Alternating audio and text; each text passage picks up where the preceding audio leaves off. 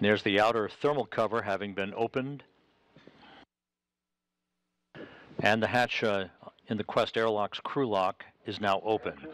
The hatch open at 7:03 a.m. Central Time, standing by for the crew to place their suits on internal battery power.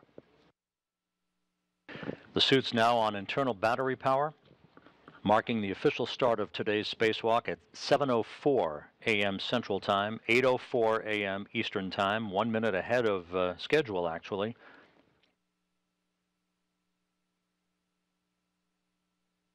Jeff, I see good egress. Your tools and tethers are clear of the hatchway. Copy.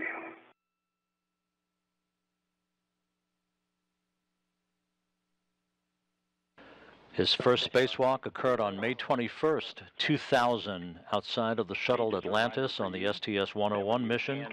More than 16 years later, Jeff Williams now begins the fourth spacewalk of his career outside of the International Space Station. Okay, Kate, come on out. Okay, copy. She might wait further off the D-ring splitter.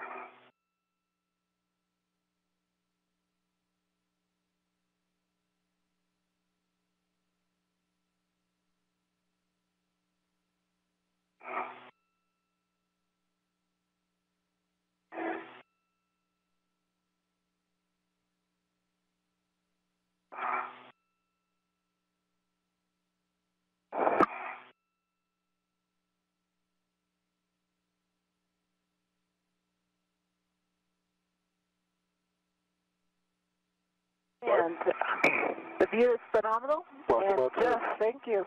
I've got...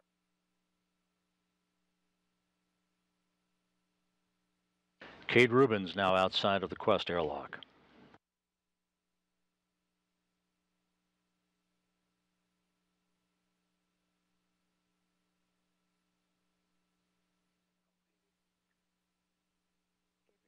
Here's your AFPFR, just as promised. Excellent.